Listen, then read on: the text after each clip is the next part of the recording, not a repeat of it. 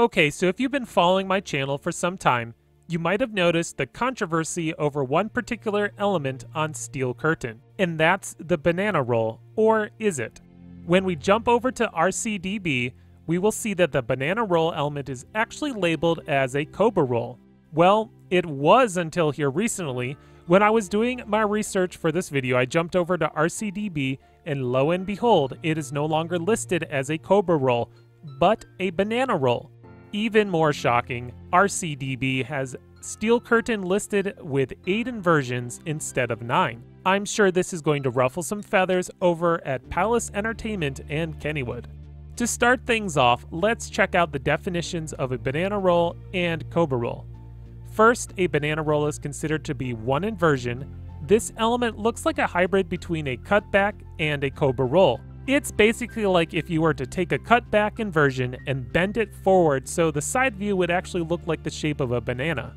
Since the ride never completely levels out mid-element, we consider this a single inversion. Takabisha, which is in Japan, features the first ever banana roll and is considered one inversion. A cobra roll, which is similar to a banana roll, is 2 inversions. This inversion is basically 2 half loops and 2 half corkscrews combined together to form a turnaround boomerang element. Some actually refer to this element as a boomerang, but they're both the same thing.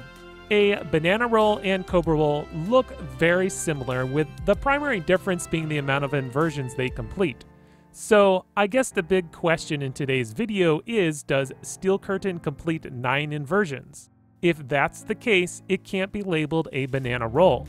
But if it has 8 inversions, which contradicts all statements and records the park is claiming, it must be something similar to a cobra roll.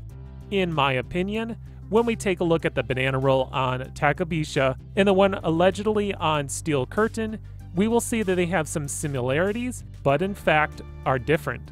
The shape and the way that the inversion, or in my opinion, inversions completed on steel curtain is more like a cobra roll instead of a banana roll. After completing the first inversion of the banana roll on steel curtain, riders are then rotated to a 90-degree angle before then rotating back into the second inversion. The banana roll on Takabisha doesn't rotate completely back to a 90-degree angle, keeping you slightly inverted. The real question here is, why did S&S decide to call this a banana roll when they claim it's 2 inversions, and yet the original designer of the banana roll, Gerstlauer, created Takabisha and labeled their banana roll as 1 inversion. In previous videos, I called the banana roll on steel curtain a banana inversion because I thought that's actually what the park originally was calling it during their announcement, but I went back and watched that video and they do indeed call it a banana roll. So what does this all add up to? Was this a flawed marketing tactic that mislabeled steel curtain from the beginning? Does S&S not consider the banana roll on Takabisha to be legit because they themselves clearly say that steel curtain will feature the first ever banana roll, which isn't true? Does steel curtain have 9 inversions or 8?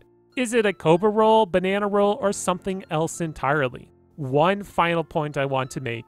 If we look at MaxxForce, the other new roller coaster by S&S, the first set of inversions looks extremely similar to the banana roll on steel curtain. I see that RCDB doesn't even label this element, but does claim MaxxForce has 5 inversions, so this first element must be 2 inversions. If I were to label it, I would say that MaxxForce features a cobra roll just like steel curtain.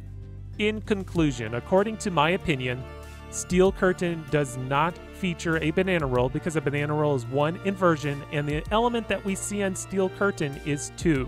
We can't just apply the same name to different elements, that would be confusing. For now, unless the manufacturer decides to rename the banana roll on steel curtain, I will call that element a cobra roll and will also say that steel curtain has 9 inversions.